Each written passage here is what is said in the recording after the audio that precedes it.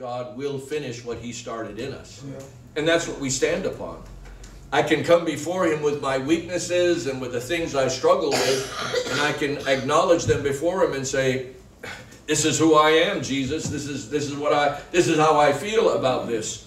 And it's good to do that. It's good to let your ears hear that confession coming out of your mouth, rather than holding it in and wrestling with it and allowing the adversary to use it to steal your joy or steal your confidence in who you are in Christ, what you are in Christ. If we were perfect, we wouldn't need Jesus. That's right. Hello.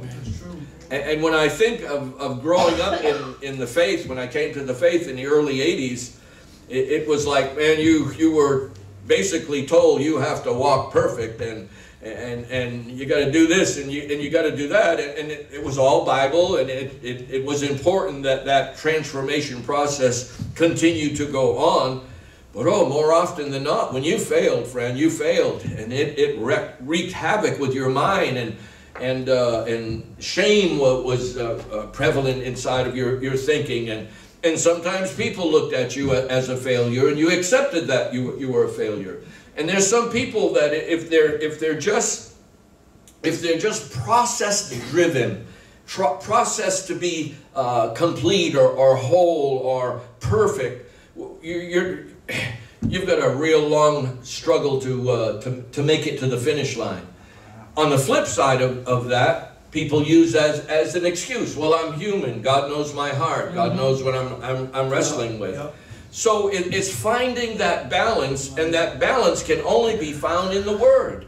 And if I understand that, my flesh will always see resistance as an obstacle or a hindrance or a problem. I can't focus on that.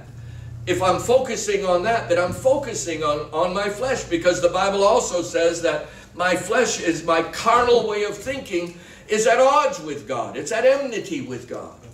So it's changing this thinking to allow the Spirit of God to be strengthened inside of me, so that I can view things as, okay, God knew this was in me.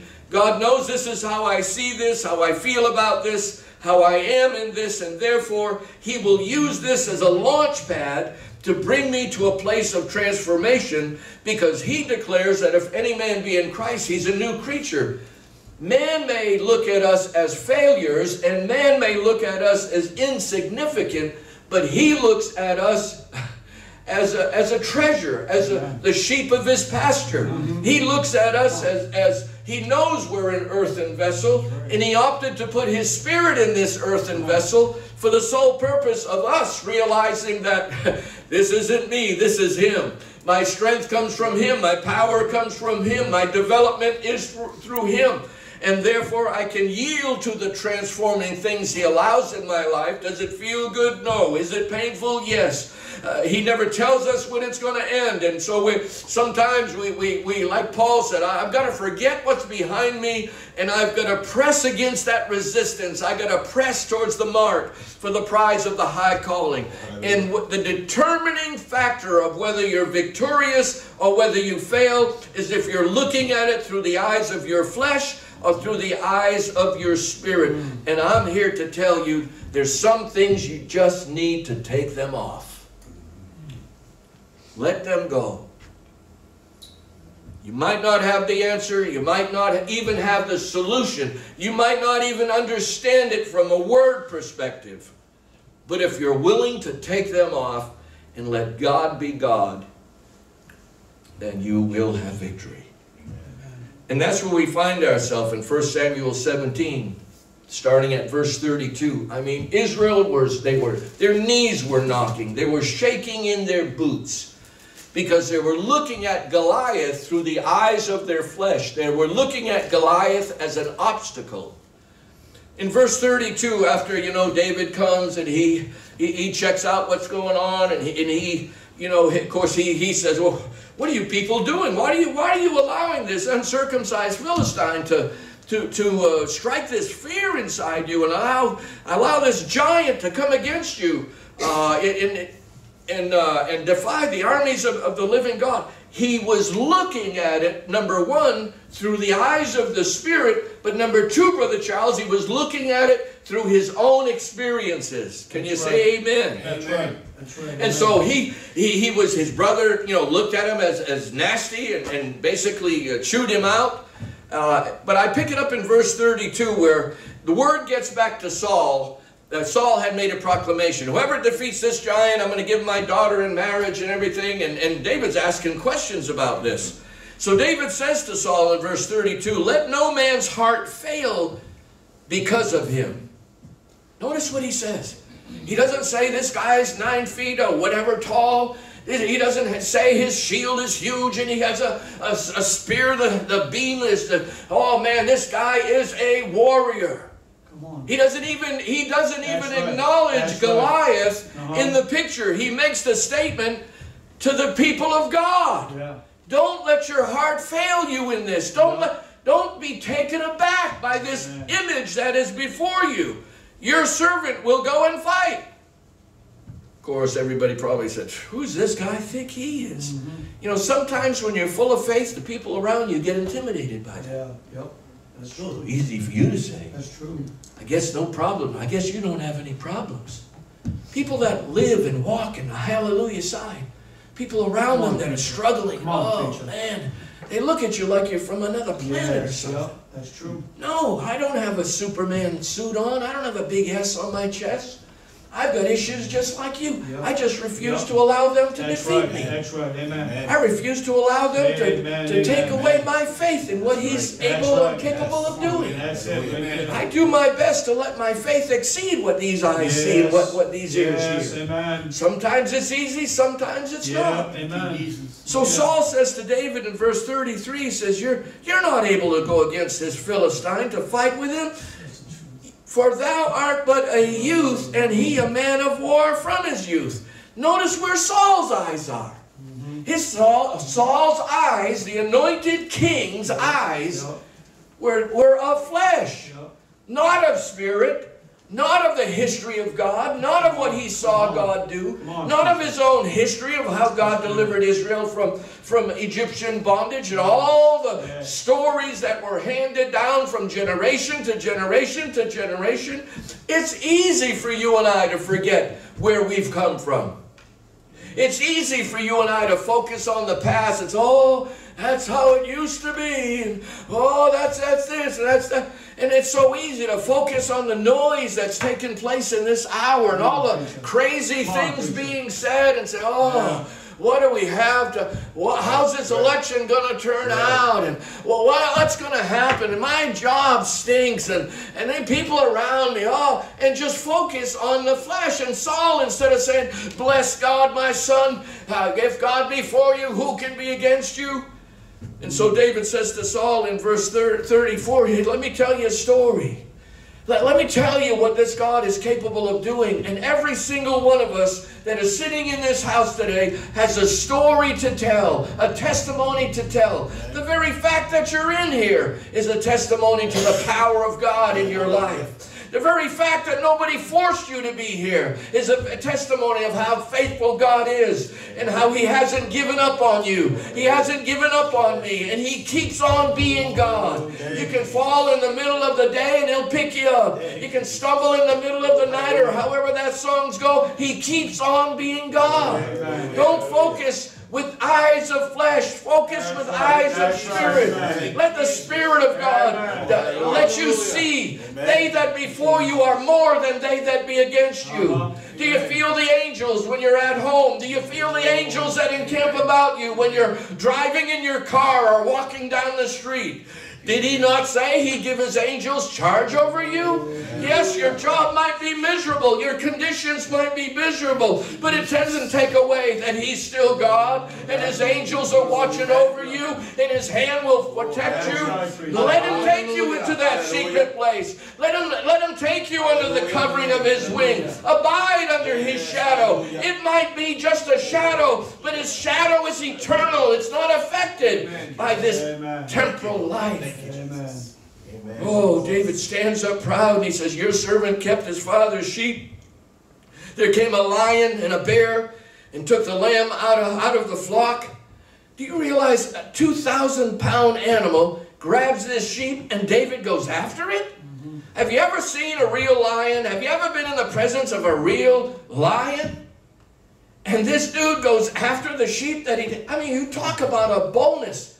But he wasn't born with that boldness. That's right. His experiences of trusting God gave him what he had. That's right. He sang on the hillside, playing his songs to the Lord. When you're in His presence more than anything else, there's a transference of His power, of His love, of His confidence. In His presence there's fullness of joy. I can be in the worst conditions in the world and still have joy because I've been in His presence.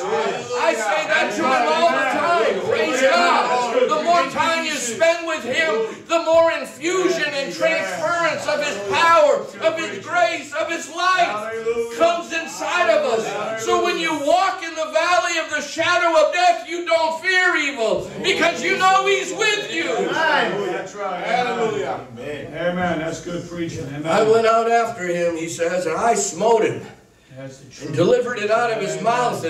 And when he rose up against me, I caught him by the beard and I smote him and then I killed him. People that were listening to that, their eyes are probably like silver dollars. Really?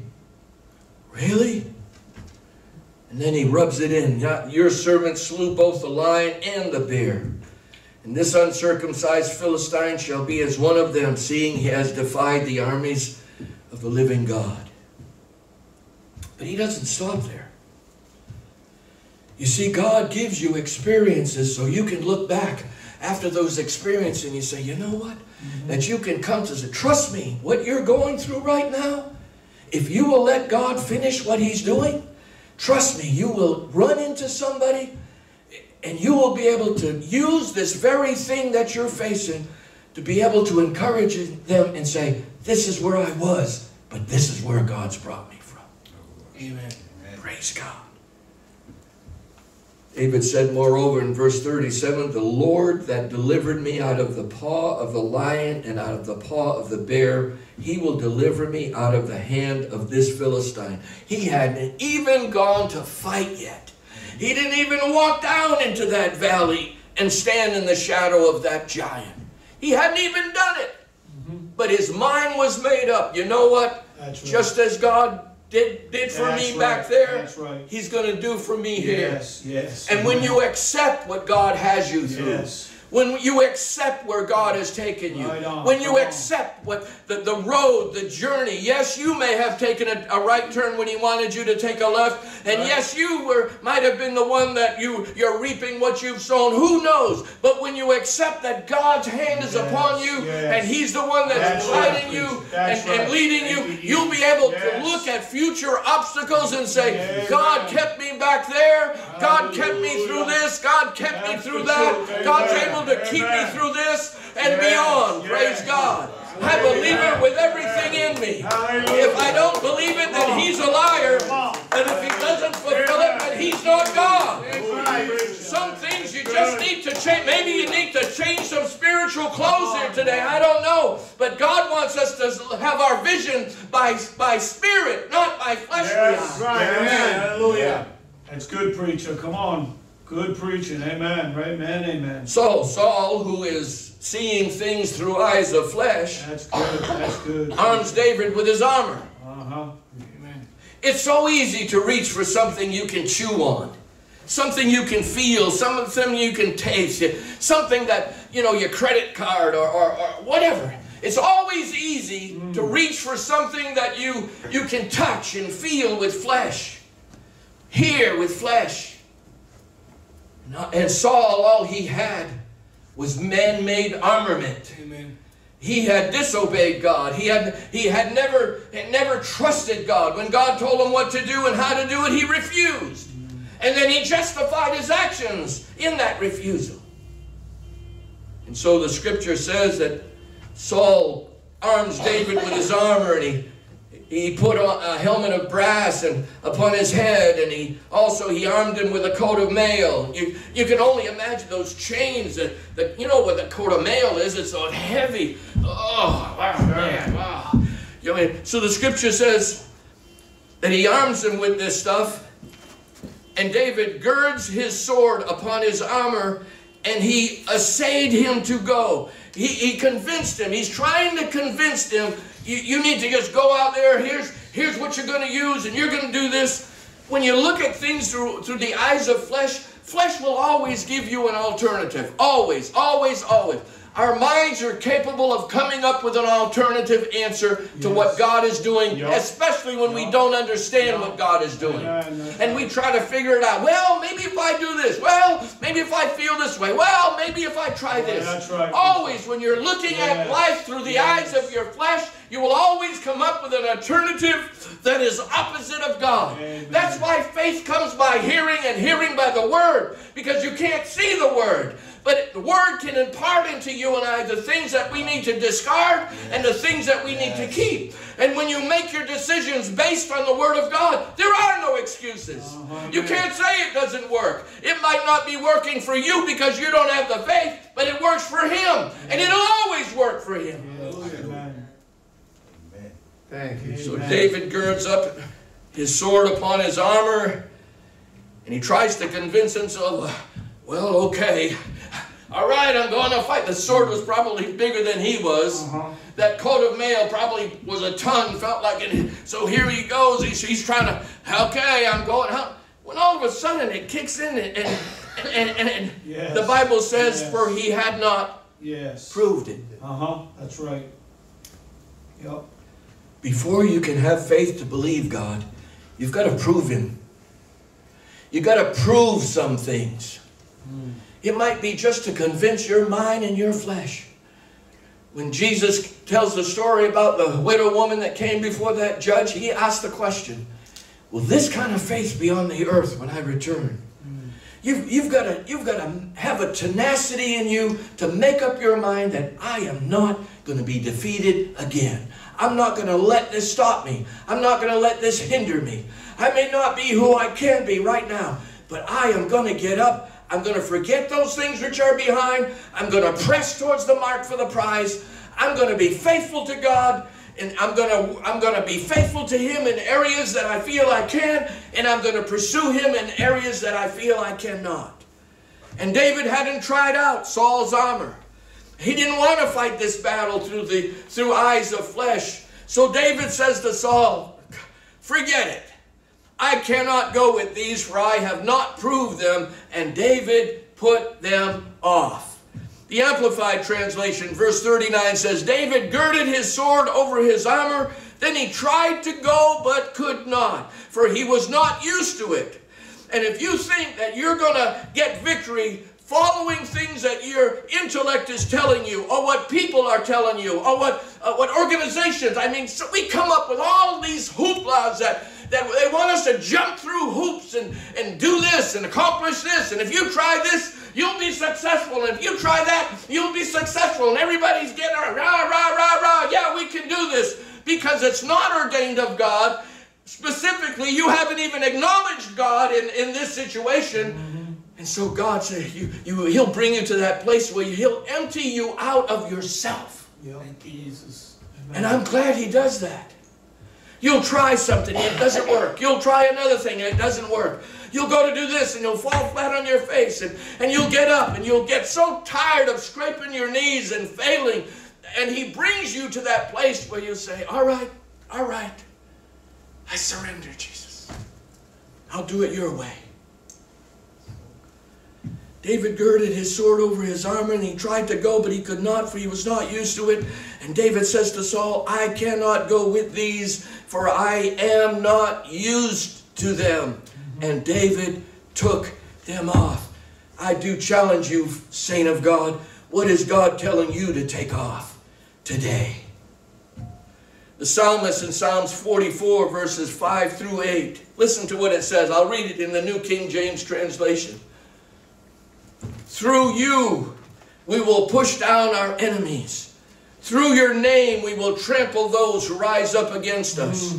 For I will not trust in my bow. Listen, I mean, there were professionals. They were masters at archery. Yes. They were masters at throwing their spears. They were masters swordsmen. But they came to the place where they said, you know what? Yes, this stuff might help me in the natural. Yes, this stuff might make me feel strong in the natural.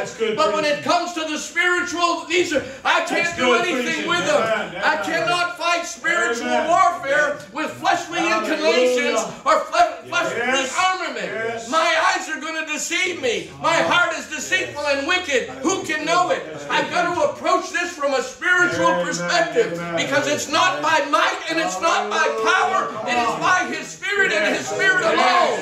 Praise God. Praise God. Hallelujah. For I will not trust in my bow, nor shall my sword save me. But you have saved us from our enemies and have put to shame those who hated us. In God we boast all day long and praise your name forever. Selah. That's good, preacher. Amen. You know what Selah means? Selah means think about this. Don't just read it as words and keep on going. Think about what he just said. Think about God's victory promises. Think about God's forever settled word. Think about God's promises to you individually and to us collectively. He hasn't brought us this far to let us follow and let us fall aside or go astray. He'll keep you. He'll finish what He started with you. If you want to go there, He'll take you there. If you want to be His, no man will pluck you out of His hand. But faith has to come by hearing, and hearing by the Word of God. And when He tells you it's time to change, you need to change. You need to take it off. You need to quit thinking the way you're thinking, acting the way you're acting, and be strong in the Lord and in the power of His might. Praise God. Praise God. Jesus' name. Hosea. Man, I would not want to be the prophet Hosea. Can you imagine God coming to you and telling you to marry a prostitute because God wants to echo judgment upon His people? They were prostitutes. They were harlots in the eyes of God because they forsook Him and they were connected to the gods of their area and the gods of the people around them. So He tells the prophet, I want you to marry a prostitute. And as you read through Hosea, the first chapter, you see that his life and the problems in his life and the situations and relationships with his life affected everything. And God used that to prove to Israel, this is what you've done to me. But in Isaiah 1:7, the Bible says, yet I will have mercy on the house of Judah. By now, Israel is broken up into two camps. And He was going to prove to Israel, you have failed me. You have done this, you have done that. You have been a prostitute. But to Judah, He says, yet I will have mercy on the house of Judah. I will save them. Notice, I will save them by the Lord their God, and will not save them by bow, nor by sword, or battle. I injected nor, but it says by horses or horsemen. God is saying to them, you need to stop living and walking and seeing things through the eyes of flesh and start seeing things through the eyes of my Spirit. It's not going to be your weaponry. It's not going to be by bow. It's not going to be by the sword. I'm not even going to send you in a physical battle. It's not going to be by horses and horsemen. He identifies those things that we put such confidence in. Well, bless God, if I do this, and if I'm accepted, and if I pay my tithes, and if I'm faithful to the house of God in attendance, and I do all the do's and I don't do the don'ts, then bless God, He's going to bless me. We find ourselves walking through that valley of the shadow of death, and it throws us off. What am I doing wrong? And the devil comes up, oh, you failed, you're miserable, you did this and you did that, and God doesn't love you, and God's not going to give you another chance, and on he goes. But there's something in the Holy Ghost today that says if you will change your thinking, God will give you victory. A familiar portion of Scripture out of Zechariah chapter 4 and verse 6. So So he answered and said to me, this is the word of the Lord to Zerubbabel, not by might, nor by power, That's right. but by my Spirit. Amen. Oh, Amen. could we just let that sink in a minute? Would you say that with me? Oh, Jesus. Not by might, not by power, but by my Spirit, saith the Lord of hosts. It's not by might, Jesus. That's right. It's not by my power. Yes. It's not by my intellect. It's not by my abilities. It's not by how much money I have or don't have, or it's not on my possessions. It's not on physical strength or bodily weakness. It's not. It has nothing to do with it.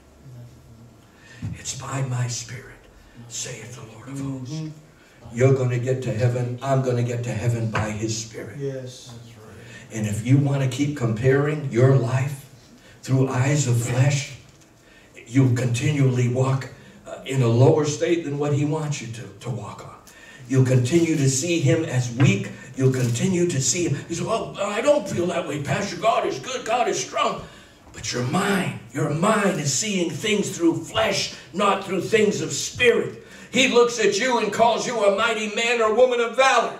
But you don't see yourself as a mighty woman or man of valor, because you're looking at it through the eyes of flesh and weakness, not through the eyes of spirit and strength and victory and what He can do, the sufficiency of His grace, the non-answer that He doesn't tell you because He doesn't want you to interfere with the process. We accept the process. We accept the potter's wheel. We accept the valley of the shadow of death. We accept the dry spells. We accept the wilderness experiences because we know that He knows there's something in us that won't get us to heaven if we pray Him to take these pressures off of us and pray Him to take these temptations off of this. The only way David could go and face Goliath was because of the lion and the bear. The past experience that God showed Himself strong on his behalf. There's things happening to you right now that's going to prepare you to what you're going to face tomorrow. Yes. You want to pray that off of you so when you hit tomorrow, you'll be too weak to survive? Come on, amen. No, 1,000 times. Amen. That's good. Romans 13:12 in the Amplified Translation. The writer says, the night is far gone and the day is almost here. Let us then drop. Let us then drop. Let us then fling away the works and deeds of darkness and put on the full armor of light. See, nobody goes to battle piecemeal. You have to have the full armor of God on. Your feet have to be shod with the preparation of the gospel of peace. You can't go into battle without peace. That's why the devil in this world works overtime to steal your peace. Have you focus on the things that don't give you peace. And you just wrap your mind up in what's the word I want to use? In confusion, distractions, through people, through situations. But if you have peace, those Roman soldiers had to have the right kind of shoes on. That's right. Because they didn't know if they were going to be fighting in a sandy soil or a rocky soil. Yep. Some of their shoes had the spikes that would give them the stability that they needed to stand. Yep. They needed to be on footing so when they were at war in hand-to-hand combat with their enemy, the lack of having good foot support wouldn't cause them to fall and be done in. They had to have their loins girt about with truth. And that was just a girl that picked up their skirts and tucked it in so that they'd have the freedom to be able to move without tripping on their dress, tripping on the gown, whatever it was that they wore. So truth is what girds us up. The girds, this is where your muscles are. This is where your strength. That's why they say when you lift with your knees bent. Lift with your, this is what's supposed to be lifting. And His truth is what lifts us. Praise God. The breastplate of righteousness protected their heart and their organs, their stomach, the liver and everything. So it had to be on, and the sword was able to cling off of it if the adversary did get a shot to try to take you out. The helmet of saved thinking. Oh, protect your mind more than ever before, That's saint right, of God. amen. Protect your mind. Recognize the fiery darts that come your way. Recognize the thoughts. Learn how to cast down those imaginations and everything that exalts itself against the knowledge of God. Let your eyes be viewed through the spiritual process, that no weapon formed against me will prosper. Thank you, Lord Jesus. The shield of faith always quenched the fiery dart. And the sword of the Spirit, which was the Rhema word of God, is what always gave them victory. Amen. Sometimes you just need to give up. Not give up in your relationship with Him. Give up trusting in yourself. Give up trusting in your own thoughts. Give up trusting in man. Give up trusting in opinions. Everybody's got an opinion. Trust me. I heard one man said, everybody's opinions are like armpits. Everybody's got one and they stink. Sounds right.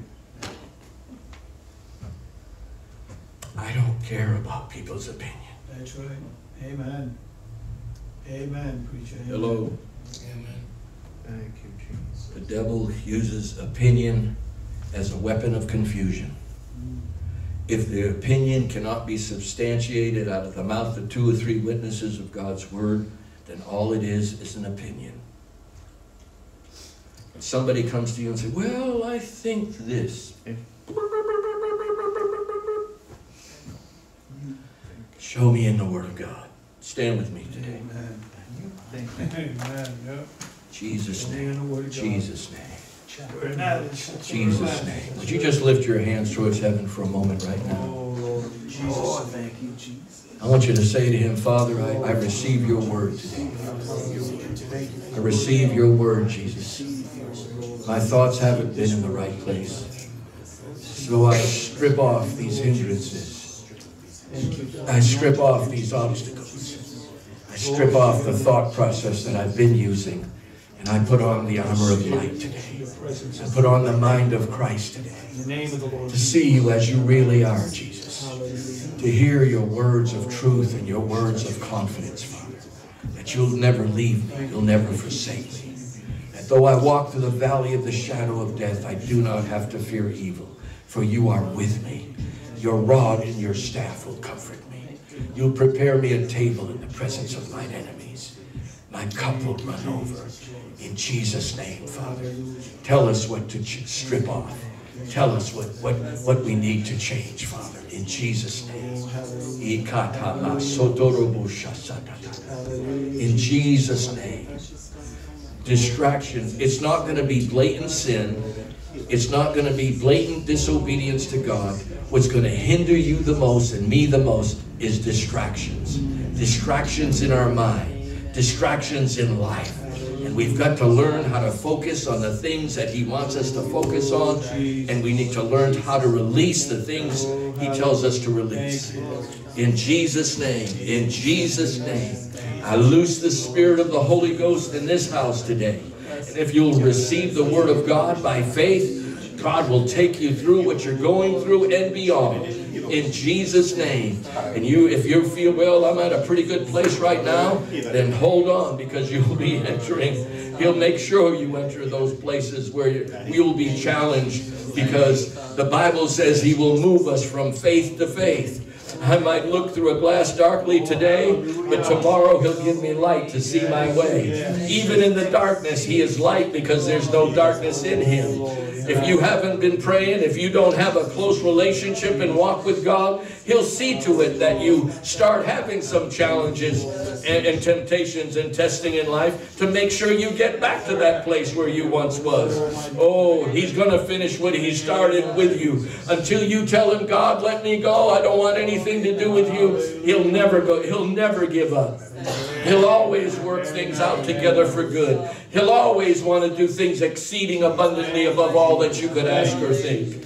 In Jesus' name, Father, today. 2 Corinthians 10:5. I'm going to read it to you in the Passion Translation. The Bible says in King James, talks about casting down imaginations. That imaginations is our human thinking, our human way of reasoning. Paul says, cast down that way of thinking. Bring into captivity every thought to the obedience of Christ. How do I do that? You know the Word of God. You spend time at His feet. You acknowledge Him in all your ways. You stay with Him until He tells you to leave. You don't have a prayer time. You have a prayer life. You walk through the day talking with Him. You lay down at night, you're talking to Him. Whatever you're shopping, talking to Him. Whatever it is that you're doing, there's a relationship connection with Him. You don't allow anything to disconnect you from the Holy Ghost. Always having eyes of the Spirit to see events, to see how things change, to see what He's doing. In Jesus' name. 2 Corinthians 10:5, the Passion Translation says this. We can demolish every deceptive fantasy that opposes God and break through every arrogant attitude that is raised up in defiance of the true knowledge of God. We capture like prisoners of war every thought and insist that it bow in obedience to the Anointed One.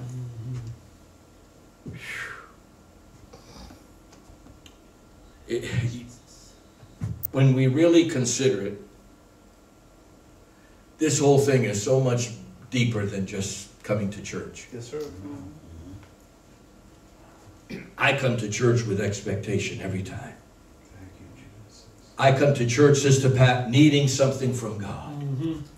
Desiring to drink at His fountain. Yes. Desiring to eat the bread of life. That's right. Amen. Amen. Thank you, Jesus. Father, in Jesus' name, we submit ourselves to you today, Jesus. We're so thankful. If you feel led to pray for somebody, why don't you go over and pray for them right now, in Jesus' name. Father, we believe it today. We are standing on your word. We are standing on your truth. We are standing on your promises, Jesus. We submit ourselves to you, our mind, our hearts, our thoughts, our lives, our bodies. We submit it to you, Father. We commit it to you in Jesus' name. I release control of everything that concerns me. I release the control of my worries, the control of my anxieties. I release it to you, Jesus. I become whole in you, and I receive your peace, and I receive your promise. Tell me, Father. Lead me, guide us, Father, in Jesus' name.